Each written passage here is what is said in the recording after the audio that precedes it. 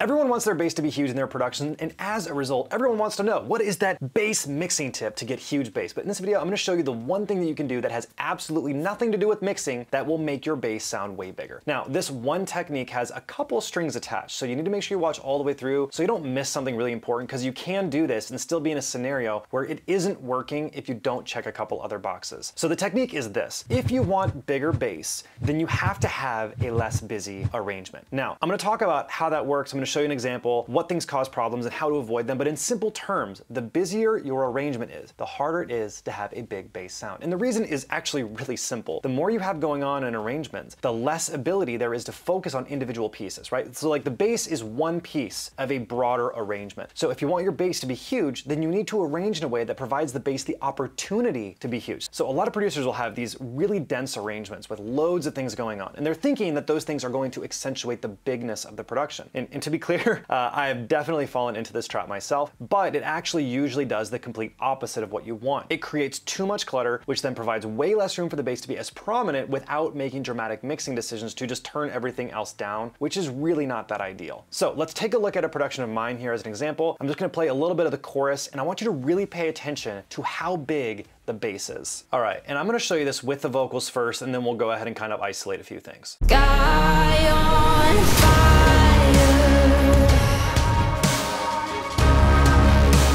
Sky on fire.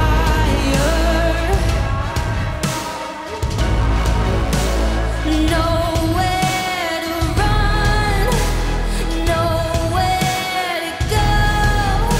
All right, we'll stop it there. So as you can hear, the bass sounds huge, the drums sound huge, but if we really kind of break it down, and I know you might be looking at this thinking, wow, there's just a lot of stuff going on. There's really not as much going on as it seems. We're just gonna go ahead and mute out these vocals here, and let's go ahead and just take a look at what the instrumental sounds like here. And I'll go ahead and open up a couple of these track stacks here. All right, let's just take a listen to just the instrumental.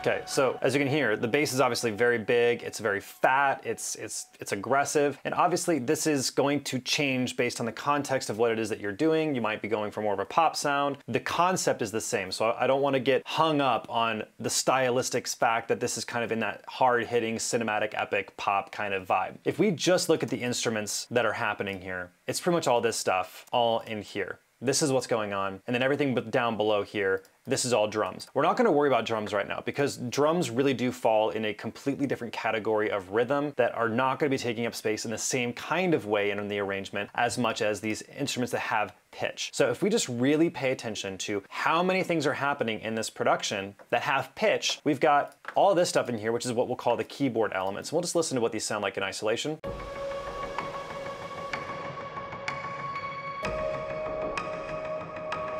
All right, so these are obviously much, much higher in frequency, pitch. They're much, much higher in pitch. Those things right there are not going to suck up a whole lot of space away from the bass. Really where you're gonna start running into problems with having too much going on is when you have too much going on in the low mids and in the lows and in that middle range of pitch. So these are happening higher up in frequency. We can get away with quite a bit more happening in those higher frequency spectrums, okay? Then we look at what we've got in the strings here. And if we look at what we have in the strings, this is what we've got.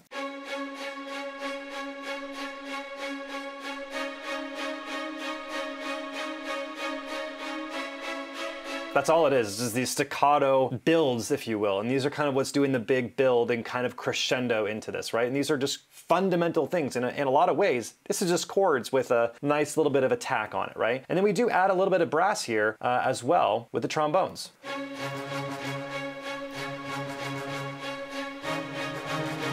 But again, these are actually accentuating the same kind of thing. So this is kind of one of the bigger and broader points with all this is if you're gonna have layers of things, make sure these layers are doing either very similar things or even the same things. So of these strings, we've got a couple different strings. They're all kind of doing the same thing. They're doing the same rhythm. And then we throw in this trombone, which is an octave lower, but it's doing a very similar type of pattern. It's doing a very similar type of thing. And then if we go further up, we had these trombones.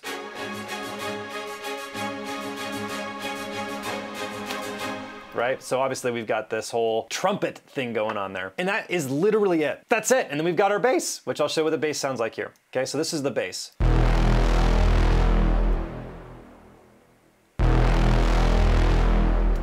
All right, and that sounds huge, right? That sounds very, very big. And then you complement that with everything else going on instrumentally. And if we were to throw all the instruments in here, you'll notice it is not as busy as it seems.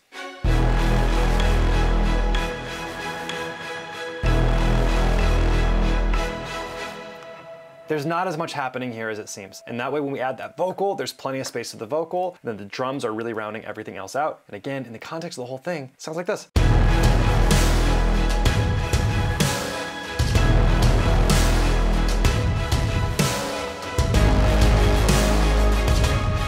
If we were to have just a bunch of keyboard elements going on and all this other mid-rangey stuff happening, that actually steals away energy from the bass. And because we don't have as much going on, it gives me more opportunity and more space to bring the bass sound up, which gives that bigger sounding bass. So when we're thinking about the relationship between like the arrangement and overall size of how something actually comes across, it seems a bit counterintuitive to say, but the less you have going on, the more you can squeeze out of what you do have going on. In other words, if you have fewer things happening, then that allows you to get more loudness from the few things that are happening. Now, I obviously do have a lot of tracks in the session, as we've talked about, but we don't have all these tracks happening simultaneously because that would actually do the opposite of what I'm wanting. If you want clarity in your bass, then stop thinking that EQ or some mixing hack is the secret. Like, those things are helpful. Don't get me wrong. You can use EQ or multi-band compression or saturation for bigger sounding bass. 100% true. But if you don't have this part nailed first, then those things are not fixing the bigger issue, which is that your arrangement needs to be conducive to making that possible in the first place. That brings us to one of these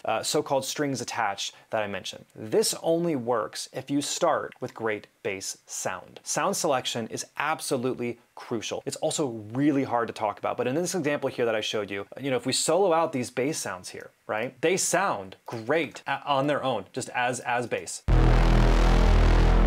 It's very, very big, right? This sounds very, very big. We have a very great sounding bass sound, which makes all the difference. If we were to have a bass sound that simply just does not do what the bass needs to in terms of sonics and sound choice, then sure, we can have this great arrangement that has lots of opportunity for that bass, but you're just not gonna have the sound that's gonna make it possible. And again, if this just wasn't that good of a sound, just bumping up some of the lows with an EQ is not gonna fix that. So you can have a great arrangement, but still miss out on the actual sound choice and still have problems where the bass isn't working. So let's just actually pull up a couple examples of what I would kind of classify poor bass sounds or bass tones.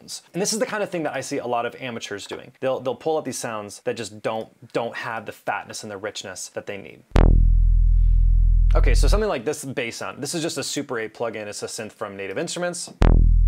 Okay, that right there, it's like, okay, that's fine and all. But that's just not like, that's not like a great bass sound. It doesn't have the fatness. It doesn't have any bite to it. It doesn't have any attack to it that's gonna really add some roundness. But what's crazy is just by manipulating the sound a little bit within the actual synth itself, I could take this and turn it into a completely different sound by just adding some chorus and even just a little bit of reverb. This alone, let's bring down the level and the size a little bit on this reverb here, is going to make a big difference. Versus those being off, no. It makes a massive difference, okay? And so that's the first thing, is that this sound, we can modify and manipulate just within the plugin itself to get it sounding better. And I know this is just one example. This is one example. Let's actually take a look at more of like an actual, electric bass guitar type example, and I've heard plenty of people using some of the stock ones in Logic. I'm just gonna show you the issues with this. You're gonna see people just using these like fingerstyle bass. So yeah, that just doesn't sound good. So obviously this is a much more extreme example. I think we can agree that those sounds are just not gonna accomplish that big bass sound that we would want in the end. Obviously, neither of those sounds are really fitting the context of this specific track either. I'm just trying to give you a general idea of just, there are lots of examples of bass sounds that just don't work. So the starting point is just making sure you have a great sound in the beginning. Like, I spend a fair amount of time making sure the sounds I'm using are the right sounds. And I am working on a video on sound selection and how to get better at this. That's not the topic of this video, but it's a super important point that if you fail to have a great bass sound right away, then it almost doesn't matter how great your arrangement is. It just won't sound that big. And one of the other things that I do, and you can see it in this example right here, is I layer bass sounds. And most of the time, in my experience, a single bass sound is not gonna accomplish the size and scope of sound that I want by itself. So I am typically going to layer my bass sounds. And the way I'm doing this is thinking about bass, not just in terms of the low end, but in terms of sonic complexity. Does it have some bite to it? Does it cut through the mix? And I'm almost always looking for two distinct bass sounds that complement each other. In other words, one's gonna have that low end, right? The low end that we need. And the other one is gonna typically have more of the bite and the attack. It's gonna allow that bass tone to cut through the speakers. And they should not compete with each other. In other words, if I have, two bass sounds that are both hogging up a lot of space in 40 to 80 hertz range, then I'm very often either gonna cut one out so they're not gonna be grinding up on each other, or I'm just gonna find a different sound altogether. So let me just show you what these basses sound like. Again, here's both of them together. Okay, so if we think about how that sounds, we've got that nice fat low end, but then we have the bite of the brim, right? Which is that kind of brassy sounding sound, essentially. But this is what I actually started with, was this sound right here. But that sound by itself would just not work, right? If I only had that sound, if I muted out this brim, listen.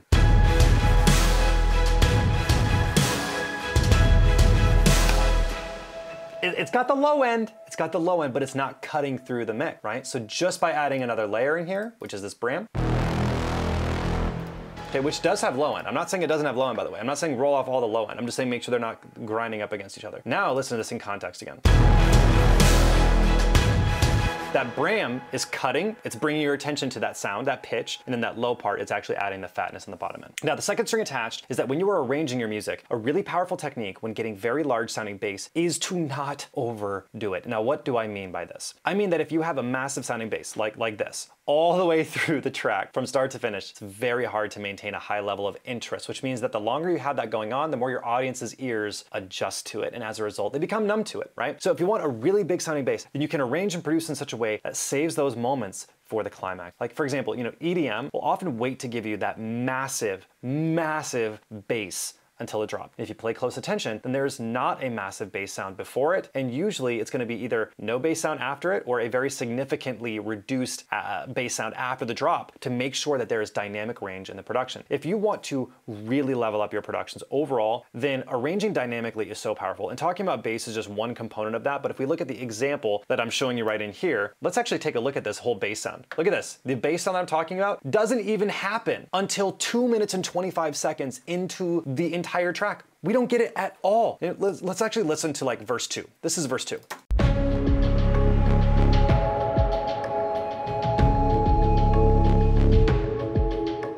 I'm not saying we don't have bass. Of course we have bass. We have this little filtered out bass here.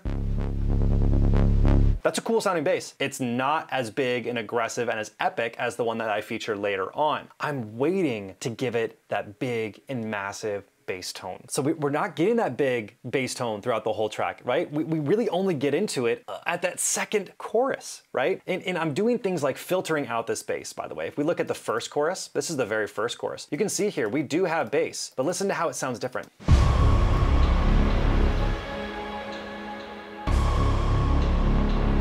Compared to later on.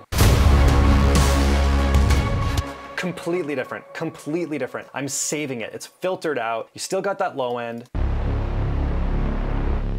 I'm not saying we don't have low end, okay? I'm just saying we're waiting to give it the absolute max, right? We're waiting to crank it up till the end. And this really is about arranging strategically. If you are saving those moments for when it makes sense, right? Which is later on in the track for me in this case, you can see some really game-changing results with your music. Notice that I'm using 1, 2, 3, 4, 5, 6 different bass sounds throughout this track. We've got these 3 that are layered together here at the beginning. Then we have another one. So if we're thinking about these just broadly speaking, we've got a bass sound here. Let's say these 3 are all one sound. That's kind of how it's perceived right here. Then we have a completely separate second bass sound in second verse. And then we have a third bass sound for the rest of the song at the end. So when I'm producing, I am constantly asking myself, how can I hold that off a bit to make it so it's more satisfying when that big moment does happen? I want to make it so that when that moment happens, it's like, oh my gosh, that was sick, right? We're waiting, we're being strategic. If you are being strategic in your arrangement and production, then you can get a huge bass sound that's not just great in terms of space, right? Like we've talked about, but it's great because it's not being overused or overdone. Too much of a good thing becomes either not a good thing anymore or just a boring thing. Don't hit your audience over the head with a massive bass sound the entire song. Trust me, they will get bored. It will lose its effect over time, and much faster than you think too. So I talked about dynamic arrangement here, and I have a whole video walking you through how you can add contrast